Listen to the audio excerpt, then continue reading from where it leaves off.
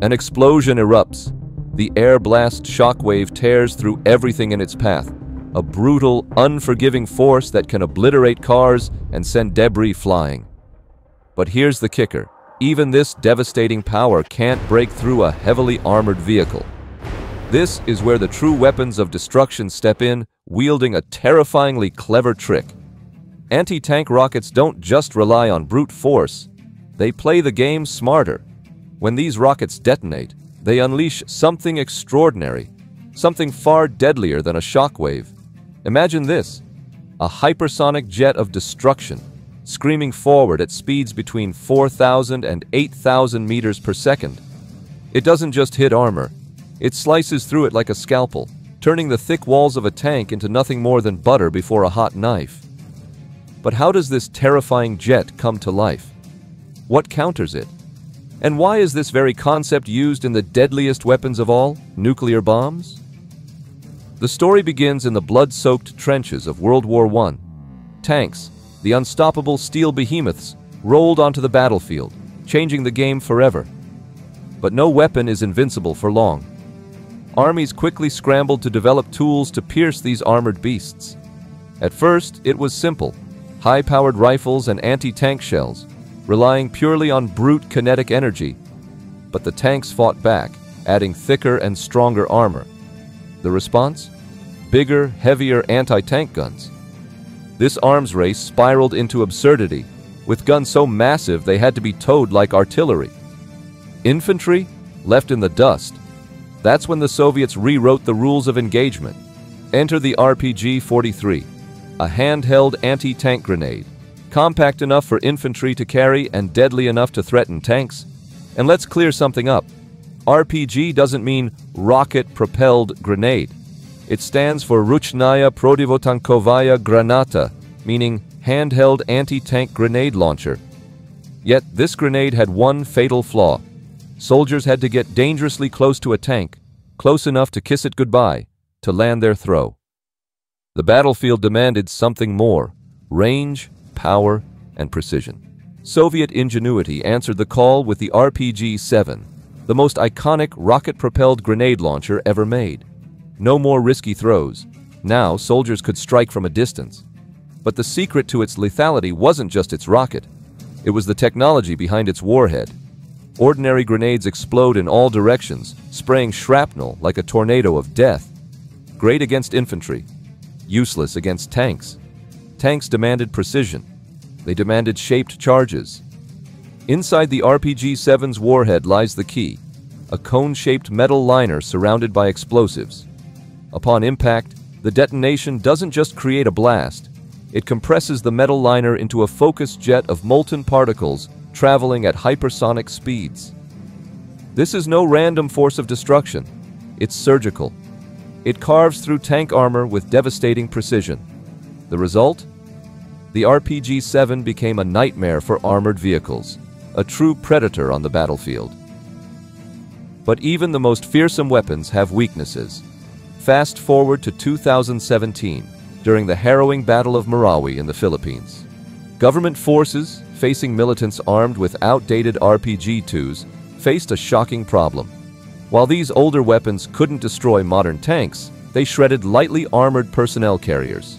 The government troops improvised. They covered their vehicles with slats of wood and cardboard. These simple barriers created a gap between the RPG's detonation and the vehicle's armor, weakening the hypersonic jet before it could reach its target. This wasn't just survival. It was innovation born in the heat of battle. And this principle of premature detonation is why modern tanks are surrounded by metal cages to keep the destructive jet at bay. Enter explosive reactive armor. But wood and cardboard won't stop modern weapons. Tanks needed something tougher, something revolutionary. Explosive reactive armor, ERA. ERA is no ordinary defense. Each panel is a bomb waiting to explode, but not just any bomb. Inside these armor plates are insensitive explosives, immune to bullets, shrapnel, or even fire.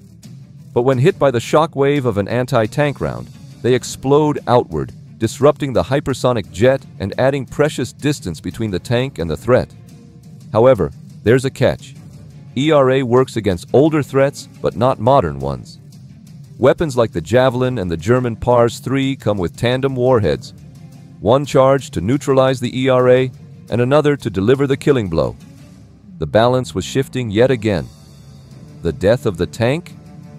Here's the harsh reality. Tanks are losing ground.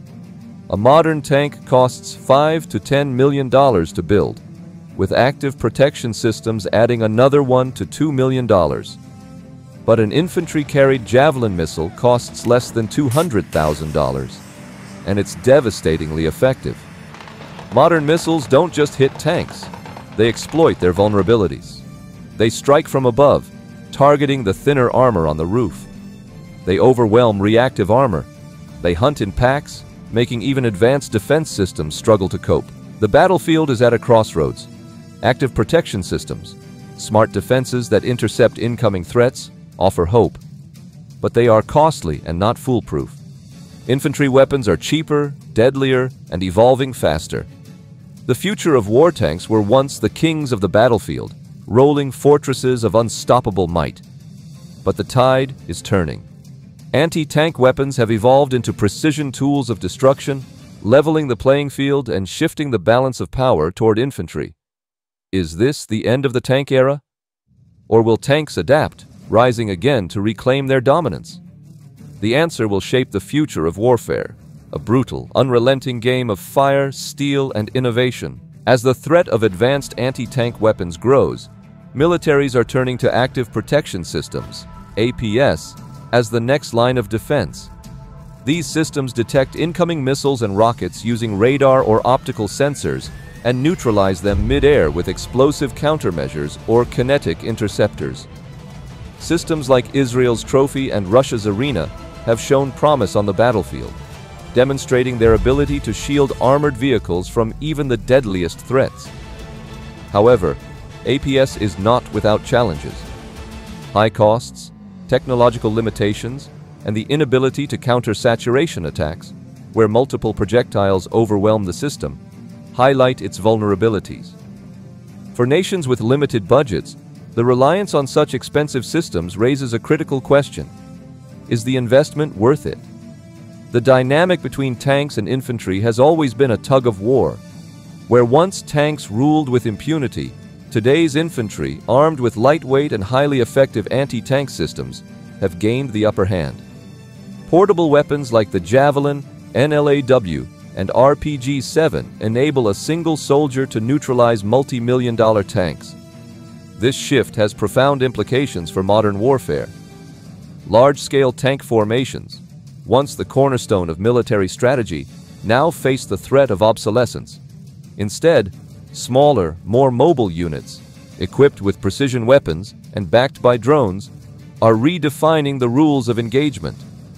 Drones have entered the battlefield as a game-changer, complementing infantry and replacing some traditional tank roles.